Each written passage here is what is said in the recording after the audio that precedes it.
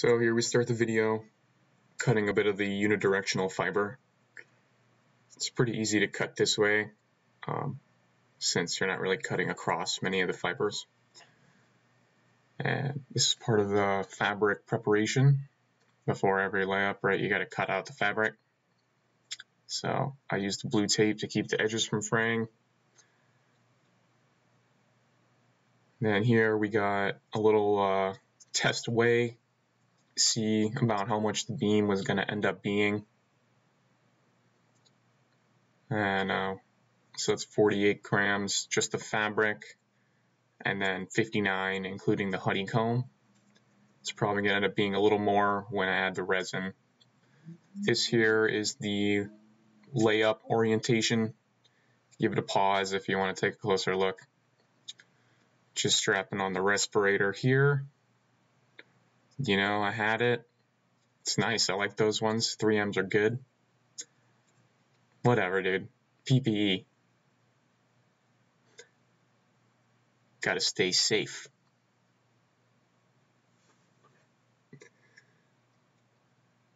Plus, you know, the smell's not super great, but either way. So now we're about to get started with the epoxy pouring. I kind of cut this clip short. So I didn't really have any good measuring cups, so I just used bottle caps since I was making such a small layup. It really didn't require anything bigger, and this is an easy way to get by volume equals. So we already put the hardener in there, got our stuff going, we're giving it a good mix, because you know, you can never get enough mixing with this.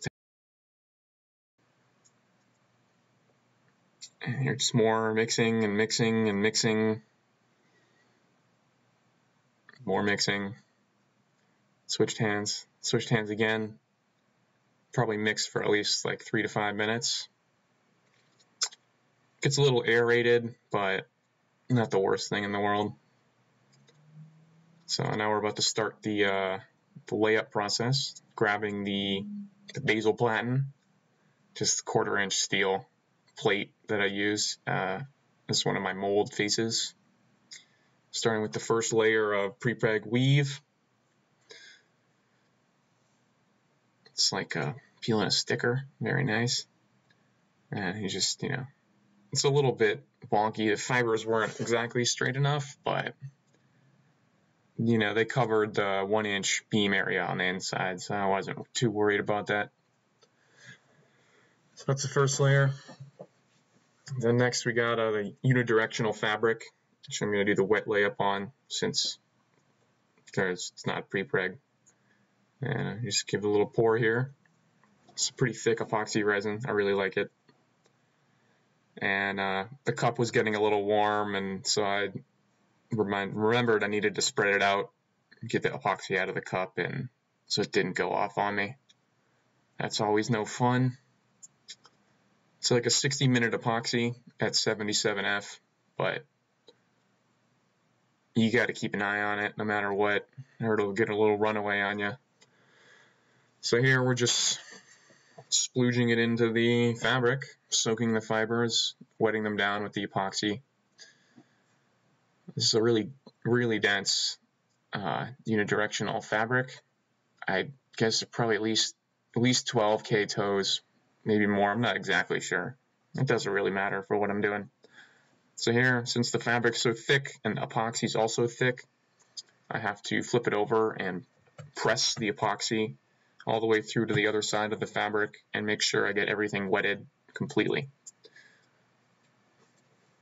So we just go across the whole piece here and push the epoxy through to the other side.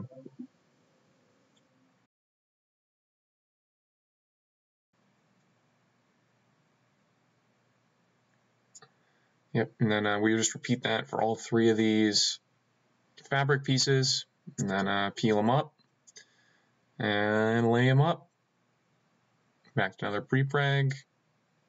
Kind of cut these quick because there's not really much going on except me dicking around with them.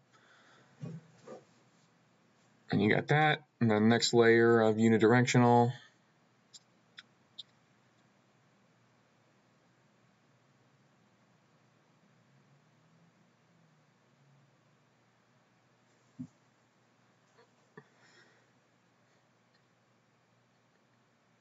Get it nice and square. Oh yeah. More pre-preg. It's the last layer on the bottom. And here I just added a little bit more resin since this is going to have to bond to the honeycomb.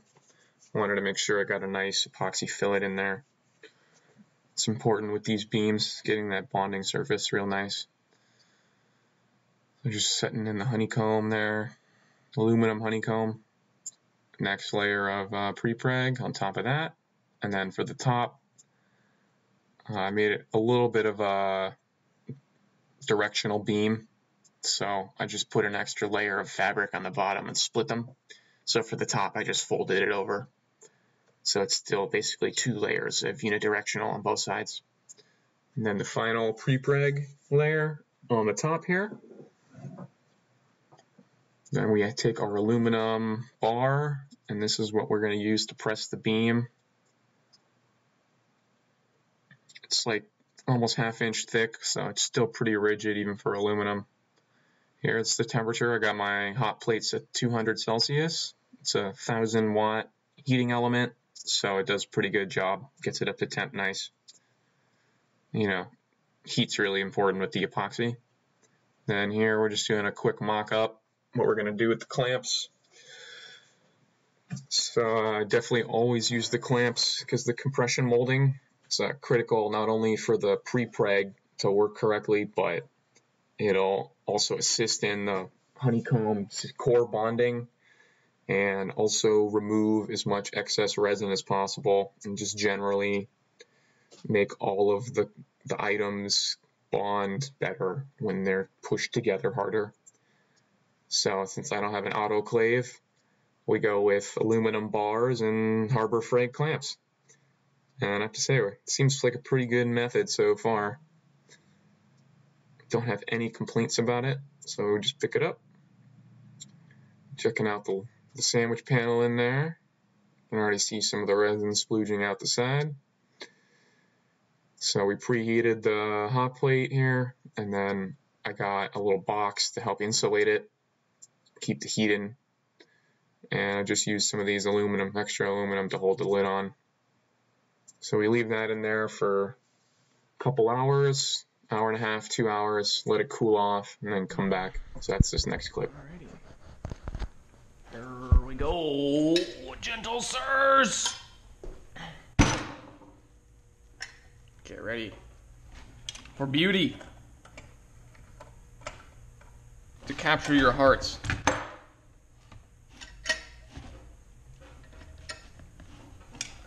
Hearts and minds, baby. Hearts and minds.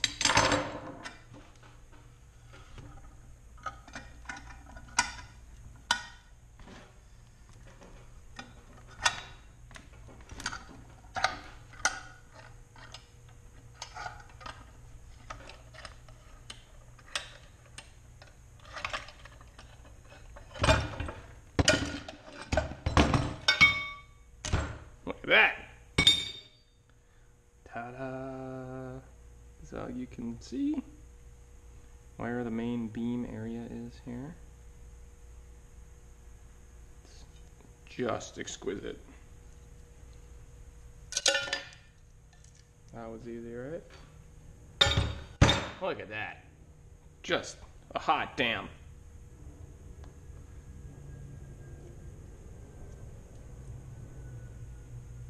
Strong as fuck.